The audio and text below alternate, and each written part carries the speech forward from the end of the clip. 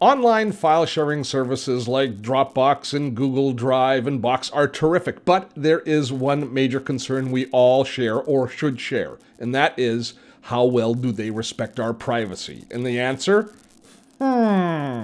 Is there a better online file sharing service that does offer privacy? Perhaps. I may have found it. It's called Sync. I'll show it to you today on Dottotech. Steve Dotto here. How the heck you doing this fine day? It is good to be talking to you today about online file sharing services. Now, I'm a huge fan. We've done multiple videos on a variety of different tools like Dropbox and Google Drive.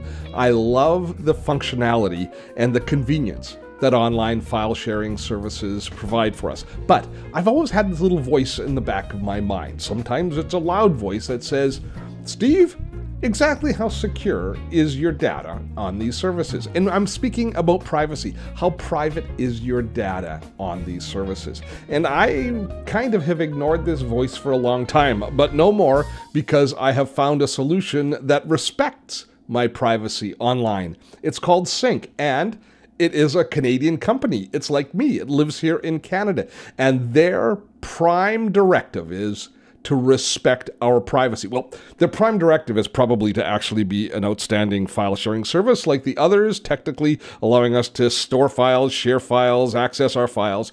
But overriding all of this is the issue of privacy. And is it a big issue? I think it is. I'm going to put a link here if you want to just jump to the demo and see exactly how the tool works. But before we do that, for the rest of you, let's have a wee conversation about privacy. Now, the folks at Sync have summarized things for us quite nicely in a white paper where they talk about privacy. And they tell us exactly how the different main services respect our privacy. And you can have a quick read through this. I'm not going to dive too deeply into it, except that things like this should probably concern you. Take a look. This is Dropbox's own terms of service, currently on the website as of the beginning of April 2019. Let's read this paragraph. It's right up at the top. We need your permission to do things like hosting your stuff, backing it up, and sharing it when you ask us to. Our services also provide you with features like photo thumbnails, document previews, commenting, easy sorting, editing, sharing, and searching. These and other features may require our systems to access, store, and scan your stuff. I say again, to access, store, and scan your stuff. You give us permission to do these things, and this permission, it gets better, extends to our affiliates and trusted third parties we work with. We have the right to scan your stuff, to look through it, and at our discretion, says Dropbox, we have the right to extend that courtesy to our affiliates and other third parties we work with.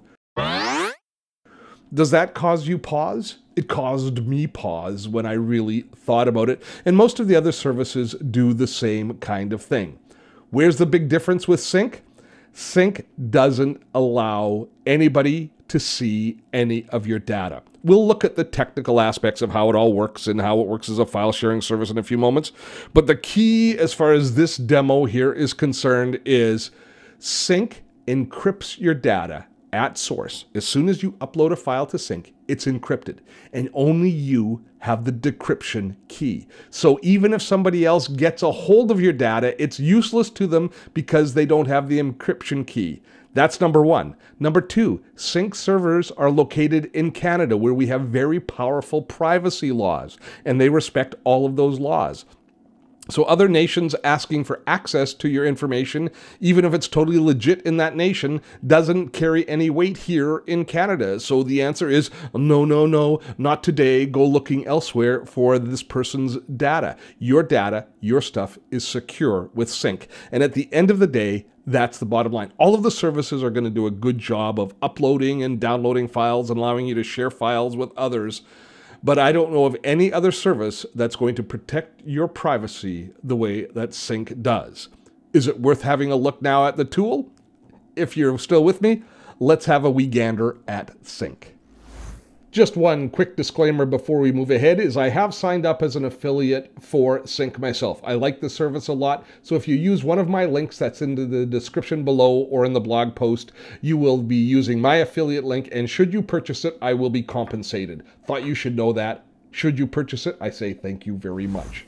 Let me take you on a quick tour through Sync itself. So Sync, being an online file sharing service, has a couple of different aspects. We have the web-based version of it that we can access through our web browser, but we can also install a desktop application or an application on each of our devices that allows us to access all of the data we share.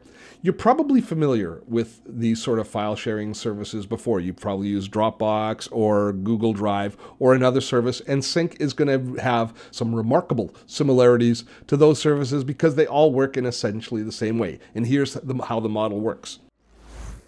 On your local desktop, you have a folder that has all of the files that you want to sync, that you want to have access to online. Any files you drag into that folder are going to be automatically synced or copied to the online servers that then allow you to access those same files from other devices. That's essentially how online file sharing works. Now, you can designate some of those files as shared files so that you can share them with others. So with a simple web link, they can then access or download those files themselves. And that gives you some really nice functionality as far as sharing your data and basically managing all of your different processes that you have with your team or family. So that is essentially how the system works. Now, again, the difference with Sync is as soon as you upload a file, that file is encrypted. So the file that's online is useless to anybody unless they have the decryption key, which you have or anybody who you are sharing the file with has access to as well. Now, there's two different ways. Well, there's more than two different ways. There's probably 3 or 4 different ways that you can manage all of your different sync files. So the first is, let me just close. Well, actually, I'll show it to you in the browser. You can open up your Sync account in a web browser. In any web browser, you can log in and you have access to manage your entire Sync account here from the web browser. So I have all of my administration files now stored on Sync, and that's actually things like my tax documents and things, other documents that I would never have considered storing online before, but because of Sync's encryption, I now feel comfortable with the entire process.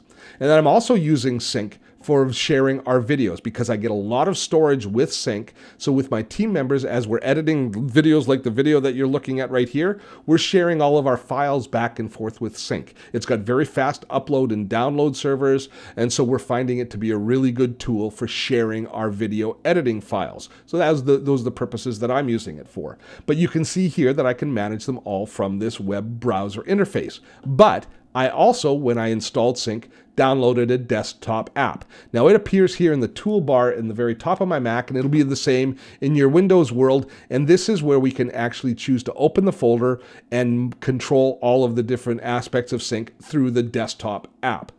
Now, the folder that we see here is the folder that is going to be synced to the desktop, from the desktop to the cloud. So any files that I drag and drop in here are going to be then shared onto the online service, and from there I can manage exactly how I want to use those files and to work with those files. We also can go into the preferences and determine where our local home folder is stored. So you can choose to put it on an external drive or in a different location. So whatever is convenient for you for your own process.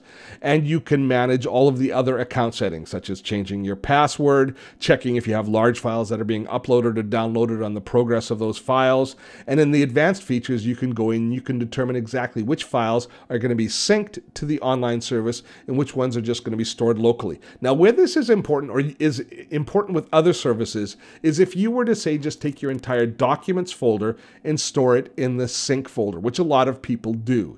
If you did that, there might be some files that you choose not to sync to the cloud. That would have been with other services because of privacy concerns, or it might be because of size concerns, because you just don't want to have these large files being transferred back and forth. You can determine all of that from this panel.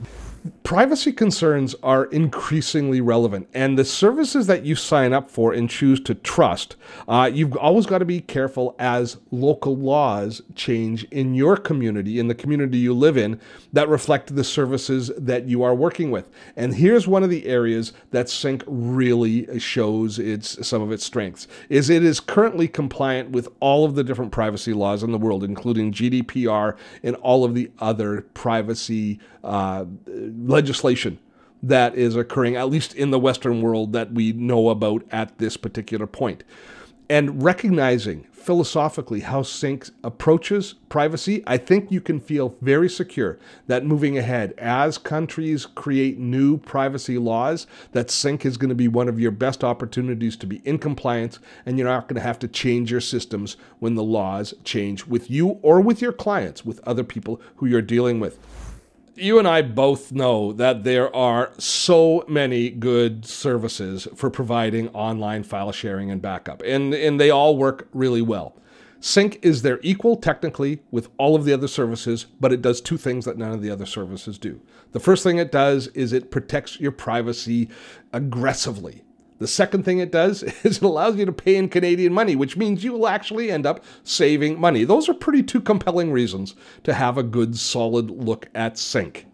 Now, here at Dottotech, we make technology easy so you can do more. And I hope that you found our video today to be useful. And one thing that I really look forward to is your comments and suggestions below. If you've got other products that you want me to take a look at, let me know in the comments and tell me what you think of Sync or your online file sharing service. Till next time, I'm Steve Dotto. Have fun storming a castle.